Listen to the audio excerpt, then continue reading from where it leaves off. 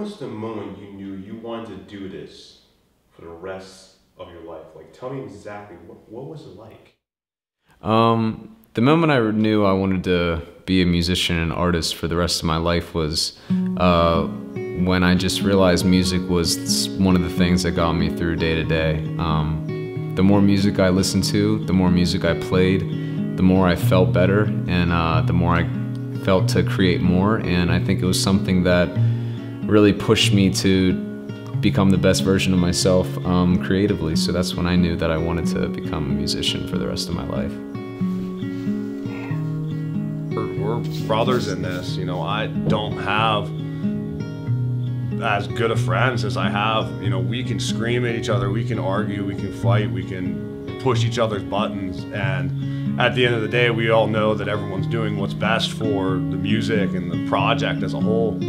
In regards to, should I be doing this, or, you know, it's a struggle and I don't want to do this anymore, because I got two other guys in the band that you know, reassure me that we're doing good, we're having fun. Bands that are all vying for the same spot in the lineup, you know what I mean? So, I mean, it's easier now to become a bit of a known quantity if you have like a bit of marketing savvy to do that, but it's not necessarily any easier or harder. It's still kind of the same struggle, just the tool set's changed. Hey y'all, my name is Alex Haynes. I'm an independent artist and I am currently unsigned.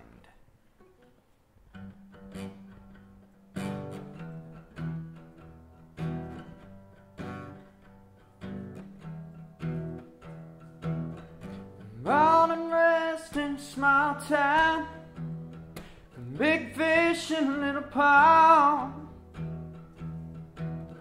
Soon enough I'm gonna leave it, gonna give the world a show.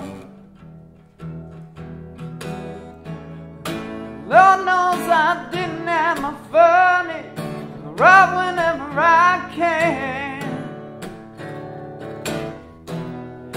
Now it's time for me to spread my wings. I'm heading out to make a stand. That's why I'm headed for the big town. I'm running faster than a speeding train. Yeah, I'm headed for the big town. It's time to make a change. I say I saved enough to make it happen. I got all set in stone.